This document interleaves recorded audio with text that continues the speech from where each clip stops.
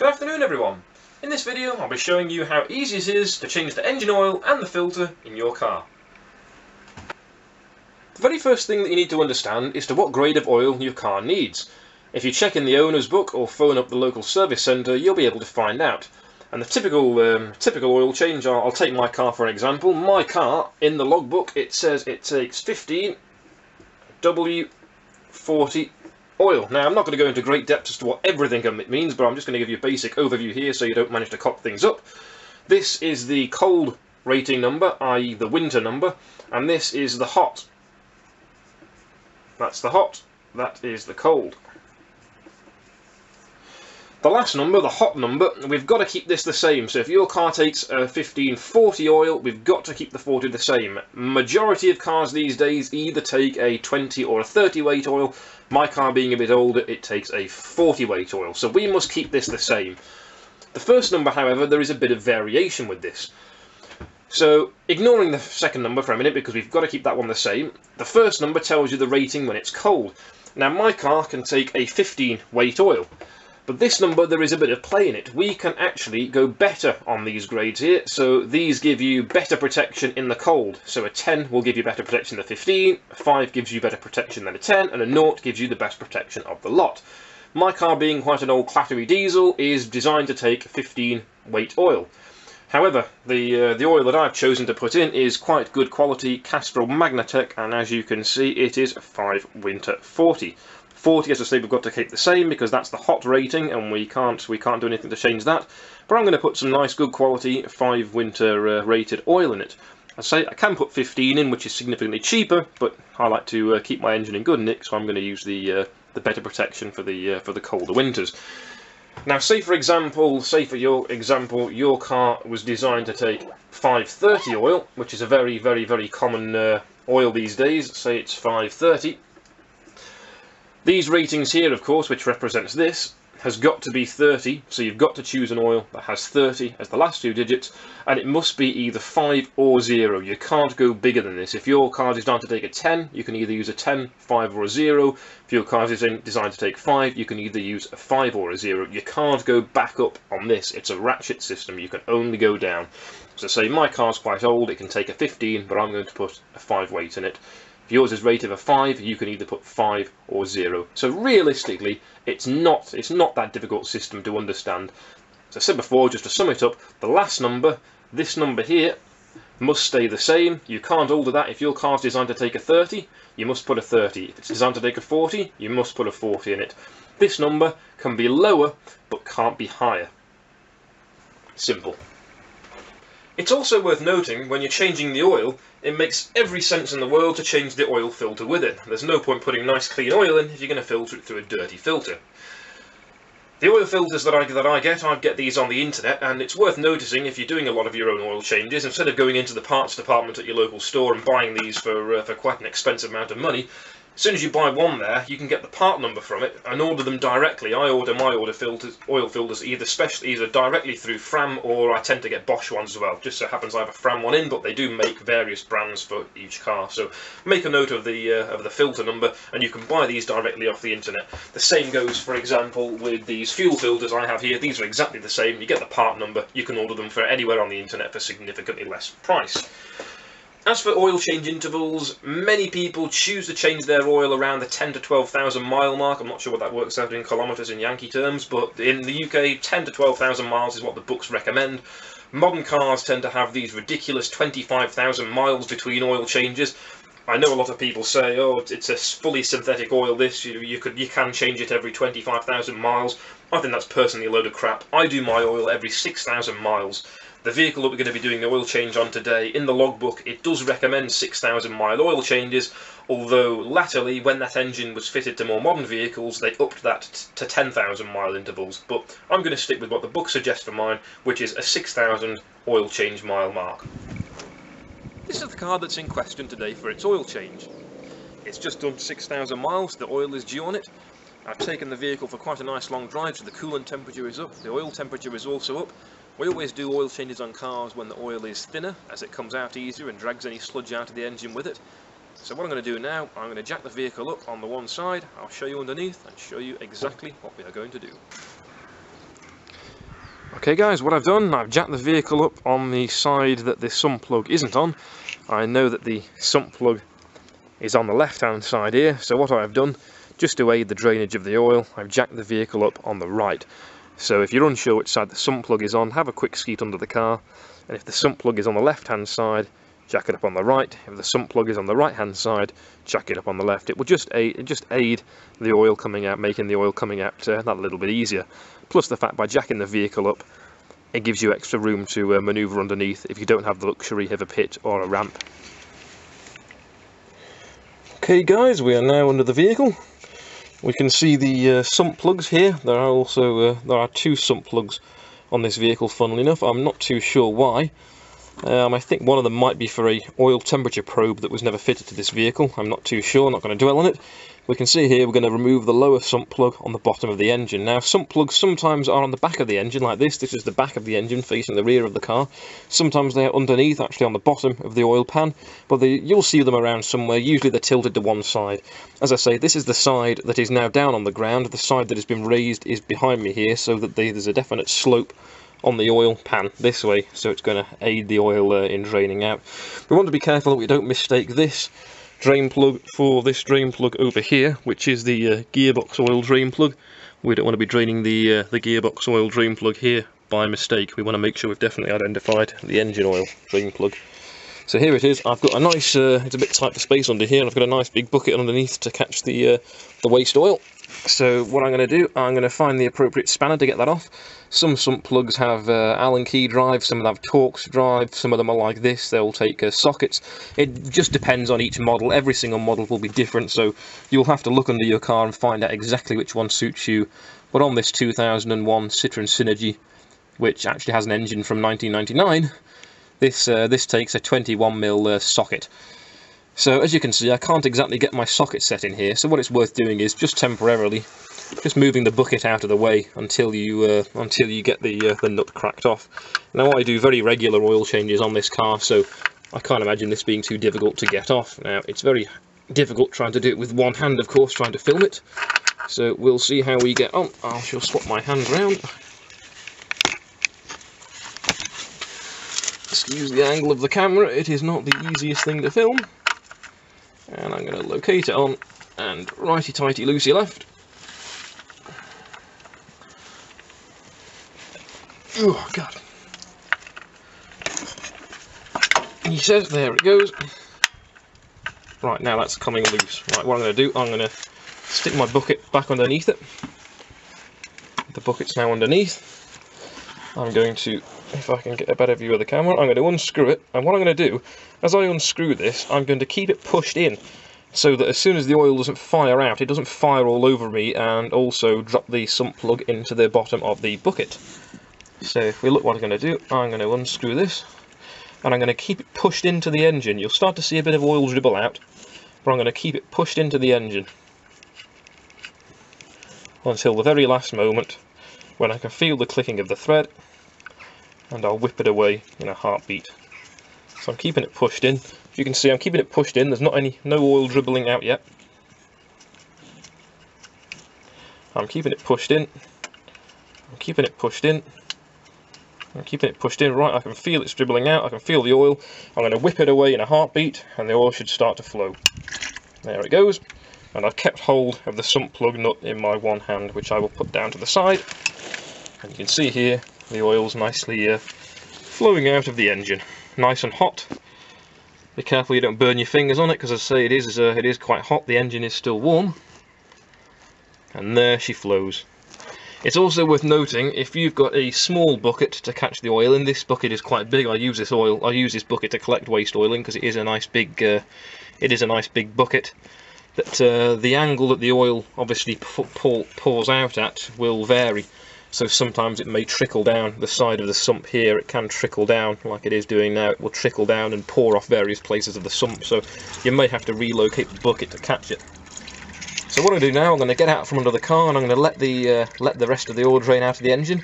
I'm now going to show you how to change the oil filter while we let the rest of the dregs drain out. Now that the rest of the oil is draining out slowly underneath the car, we're going to go ahead and we're going to change the oil filter. Now, I can't speak for every car on the planet, but some cars are either a nightmare to change the oil filter, or some of them are easy. It just depends on exactly what your car you've got and the location that the manufacturers decided to put the oil filter in. Now, fortunately for us, the oil filter on this car is really easy to get at. I'm looking at it on the front of the engine here. We can see the nice blue filter there, right on the front of the engine. Loads of room to get a hand around it. There's various pipes and cables, but these move out of the way very easy. So, PSA, Peugeot, Citroen, they didn't do a bad job of designing this engine where they put the oil filter. Some cars are a nightmare, some cars put it underneath the wings, some cars put it on top of the suspension bushes, some cars put it on the back of the engine, some cars bury it inside the engine. So we're very fortunate on this car that the oil filter is actually easy to change, which does make a change, to be honest. Now, there are three things that make these a nightmare to remove. Obviously, the first one I've covered depends on the location of the oil filter. As I say, sometimes they can be a nightmare, sometimes like this, they're quite easy to get at. It just depends on your car. The second reason that makes it a nightmare to get out is the fact that people don't change them often enough. Some slack-arse garages will simply change the oil and not bother to change the filter. There's not much point in that. And the third reason why they can be a nightmare to get out is because people over-tighten them when they put them in. There is no need to use oil filter wrenches or anything like that to put oil filters in. These are designed to be put in hand tight. It even says that on the canister itself. Now, fortunately for me, I put this oil filter in 6,000 miles ago, and of course I put it in just with great care and attention, so it should come out relatively easily.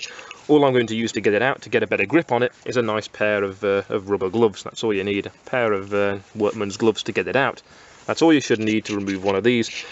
If they are stubborn, you can use more aggressive approaches. You can use thicker gloves, you can use oil filter wrenches, or if the worst comes to the worst, you can use the good old trick of smacking a screwdriver right through the can and tearing it off that way. I'm not going to go into doing that because that is a very brutal approach, and there are other videos out there as to how to do that. I have had to do it once or twice on cars that I've bought because, as I say, they haven't been changed often enough. And you can see here, if you look at the edge of the oil filter here where it butts up to the oil cooler, you can see there isn't a spot of rust on it, or there isn't any signs of corrosion on the oil filter itself. If you start to see these going rusty, or there's rust on the can, or the seam on the edge here is going rusty where it's butted up to the vehicle, you can quite clearly tell, without even having any sort of knowledge, that the oil filter is simply not changed often enough. Every 6,000 miles I would recommend on any car, no matter what the manufacturer says. 6,000 miles, you can't go wrong with that. So I'm going to put my gloves on and I'm going to show you how to remove it. But before that, it's worth noting that because of the orientation of this oil filter is tilted downwards, this has a non-return valve in it. So when we undo this oil filter, there will be a considerable amount of oil still in this that is going to pour out. Which is why I come back to my nice large bucket underneath here. Because my nice large bucket, when it's pulled, if I get down so we can see with the angle of the camera, what's going to happen is the oil is going to pour down the front of the engine here, the engine block. It's going to pour down here, and because my bucket is quite big, it's going to pour straight into the bucket at the front, whilst the bucket is still big enough to catch the drips at the back from the sump plug that we removed earlier. So it's worth noticing it's nice to get a nice big bucket that you can put under the engine, not have to worry about where's it going to fall, where's it going to go everywhere. Again, you can see here I've put plenty of paper down on the driveway, because no matter how much you try and get oil, try and not spill oil, it will get everywhere that you imagine. We can see also underneath here that the air conditioning compressor, this is the AC compressor, will get a bit of oil over the mounting points and positions here. It's not the end of the world, providing you don't douse the thing and all the belts and drive pulleys in oil. It won't matter that this gets a bit of soaking here, to be honest. It will, if I ever have to remove it, it might make it a little bit easier on the upside. So don't be surprised if the oil dribbles down here and all over the sump. The bucket will catch it when we unscrew the can. Also, what I'm going to do, I'm going to remove the new filter from the box. I'm going to put the new filter to one side, excuse the shadows, it's quite sunny today, and I'm going to leave the box right by the side of the car so that when I remove the old oil filter, I'm going to put it straight in this box so it's not going to roll over and tip up and spill any residual oil out of it. So I'm going to leave that there. I've got my nice glove on, if the camera will focus in, and I'm going to start to spin this oil filter round anti-clockwise and remove it. Oh, there it goes. You can see it turning. It will be quite stiff at first to remove, but eventually it should spin off like that. There shouldn't be any difficulty in removing these if the oil filters are changed at the correct time and the fact that they are they aren't welded up with a with an oil filter wrench. You should never use, as I said before, you should never use a wrench for putting these things in. Now what's going to happen is, as soon as I start to unscrew this, the oil is going to start to flow from underneath and dribble into the bucket, but I'm not worried about that. The bucket will catch it. What I am going to do is, as soon as it's detached from the engine, I'm going to tip it upright so that any more residual oil isn't going to fall out. Now I can hear the oil draining out underneath. Let's just see where it's coming off. You can see here it's dribbling down the sump.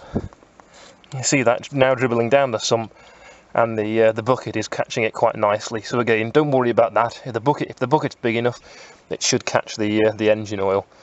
Now, as I say, this varies on different cars, so if your car oil filter is in a different place, don't be surprised if it pours out of every single orifice. You will get to know, once you've changed your filter a couple of times, where to put the bucket and where to catch the oil. So don't be surprised if it comes out where it's unexpected. Just make sure you put plenty of paper down. So back in here, when the camera focuses in, there we go. I'm going to unspin the rest of the can. Get ready to catch it, don't let it drop down everywhere. And again, I'm keeping the can pushed into the vehicle until I can feel the threads clicking over, when I know it's fully undone. Like that, tip it upwards, and there it is. I've tipped it up so that any more oil inside isn't going to fall out everywhere. And again, no problem access on this vehicle. I can pull the filter up and have it straight out in one go. As I said before, what I'm going to do, I'm now going to place it inside this container, which is handily fallen over. I don't know if you can see inside there, but that thing is still quite full of oil, and it's very handy to have this thing here just to place it in to keep it steady so it's not going to fall over and do a mischief. Here we have our new oil filter. It's fresh out the box. It's made by a company called Fram. As I say, plenty of brands are available. This is just the one I happen to have on the shelf. I've removed a Bosch one. As you can see there, the blue one was a Bosch. This is made by Fram. Now before we screw this on, I'm going to show you a little age-old trick to get it to seal properly. So what I'm going to do, I'm going to place it down. I'm going to open our new bottle of oil. He says, my silver foil cap. I'm going to poke through the cap. And all I'm going to do, I'm just going to dip my finger into the can. Wherever the oil is, there's the oil. And all I'm going to do is I'm going to run my finger around the seal here, nicely greasing up the seal. And what this will do is this will allow the seal, when it hits the engine, or the oil cooler in my case, this actually bolts onto an oil cooler. I'm going to put a little bit around the thread on the inside just to aid it coming on. Well, it doesn't need a lot, just enough to take the dryness off it. And this will aid it to butt up to the rest of the engine when we slip it on. Remove the cap back onto the oil can just to stop terrible things happening. So what we're going to do now, we're going to bolt this and screw this back onto the car. I'll swap hands here with the camera, and we can see down here where it bolts onto. Very careful not to cross thread it. It shouldn't take any effort like this. I should be able to spin it on. If I haven't cross threaded it, I should be able to spin it on with one finger like that. Literally, it should go on easy as that. If you're having to force it, then it's cross-threaded. As I say here, we're not going to do it up hell tight. What we're going to do it up as tight as we can reasonably get it by hand. It doesn't need to be wailed up to the point where your eyes are popping out. And there we go, and that's on quite nicely. It doesn't need anything more than that. That's all it needs to be nice and secure onto the engine. Well, hopefully by now the rest of the oil should have drained out into the bucket, but before we put the sump plug back, I'm just going to give it a little clean. You can see here it's a bit filthy. It's worth noticing, of course, sump plugs will usually, 99% of the times, have washers on them, and you can see on this just about that there is actually a small steel washer on this sump plug. Some cars have copper washers. Some cars, a Renault Clio I dealt with in the past, had a copper washer with a rubber seal built into it. It was really a load of crap, that thing, to be honest. It did nothing but leak. I replaced it with this a steel washer, and it was perfectly fine. Most manufacturers recommend that you do change the washer every time you do the oil change, but to be honest, I've changed the oil 5 or 6, 7 times on this vehicle now, and that is the original washer that came with it when I bought it. So as long as you take care with it, there isn't really a problem with changing the washers. So I'm just going to give this a clean up, and we're going to stick this back in the engine and refill her with oil.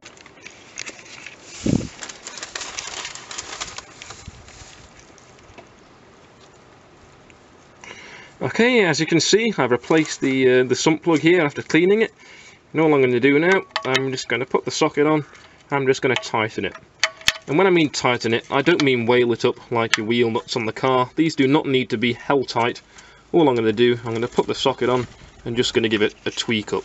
That's it. That's all it needs. It doesn't need to be done held tight to the point where you're swinging on it, and as I said before, your eyes are popping out. It just needs a gentle pull, and that's it. It's tight, it's done. The oil isn't under any pressure in there. There's no pressure behind it. It just needs to prevent the oil from leaking out under gravity. It doesn't need to be done to the point where you're going to strip the thread. So what I'm going to do now, you can see there's a few spots of oil over the sump from where we changed the filter. I'm just going to clean up underneath here, go around with a bit of a dry rag just to clean up the oil. Then we're going to refill her again and see what happens. Now comes the exciting part, the part where we're going to fill her with oil. Now, various cars have the oil filler ports in various places. Most of the modern cars have the filler ports right on the back of the engine, on the actual valve cover. But this car is different. The old Peugeot XUD-9 engine, it has the oil filler is located underneath the dipstick. But it's a bit hard to get to on this car because of the expansion bottle for the cooling system.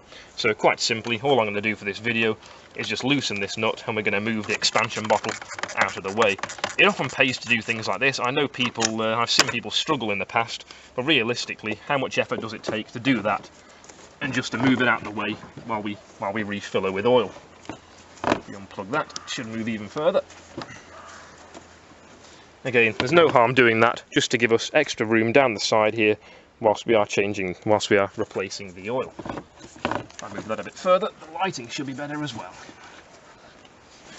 So what I'm going to do here, I'm not going to use a funnel because I'm going to live life on the dangerous side.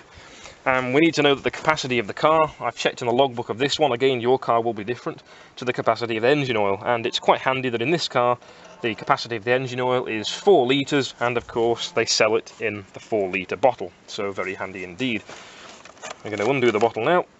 I'm going to also remove this little red clip that goes around it, because sometimes that can fall off into the abyss of the engine, so we don't want that happening. And the tip for pouring oil, when the thing is full like this, brand new, tip it like that so that it doesn't glug and gargle everywhere. We don't want it firing all over the insides of the engine bay. Not with very expensive oil like this. So what I'm going to do, I'm going to start, and I apologise if you can't see on the camera, but I'm just going to start pour the oil straight in like so.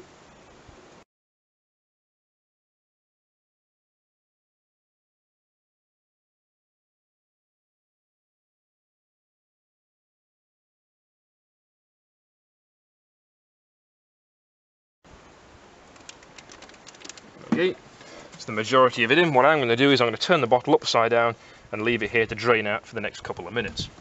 And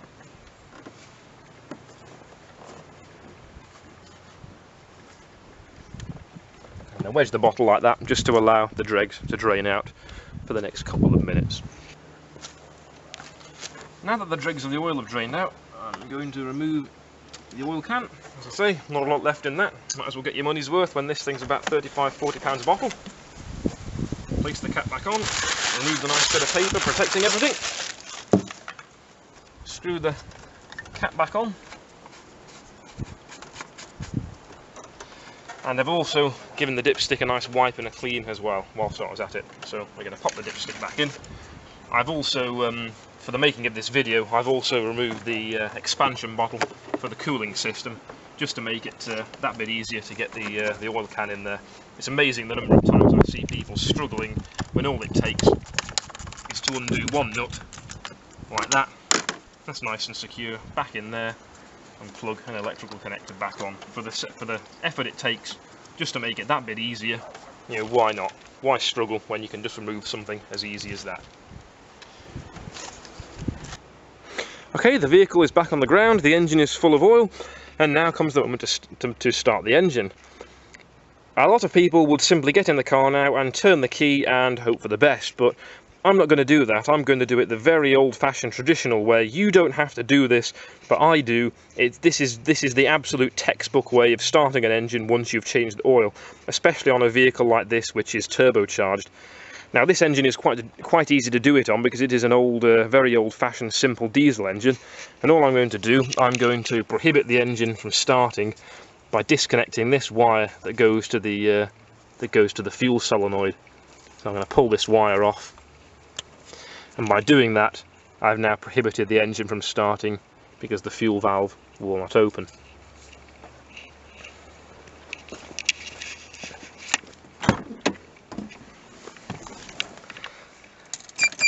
So what I'm simply going to do now inside the vehicle is I'm looking for when the oil pressure light will extinguish. The difficulty is if I started the engine now and let the engine fire, what would happen is the engine would run and the oil pressure light would still be on. And of course the engine is running, of course, whilst the oil filter is filling with oil, whilst the oil galleries are filling with oil, and of course the turbocharger, the cams, nothing else in the engine, the piston rings, nothing is being lubricated whilst there is no oil pressure. And what I'm going to do now, as I've said before, I've disabled the engine from starting, so the engine will not start now, and I'm going to turn the engine over on the starter motor until the oil pressure light extinguishes. And you'll be surprised at how long this takes for the oil pressure light to go out. So watch this oil pressure light where my finger is, and watch how long it takes for it to go out when I crank the engine.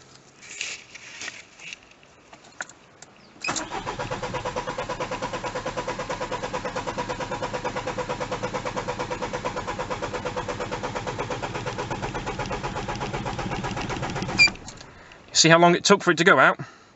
That's how long it takes for the oil pressure to build up in an engine that's had the oil change. So of course for those 5 or 6 seconds the engine, if I were to allow it to start, would have been running with absolutely no oil pressure whatsoever.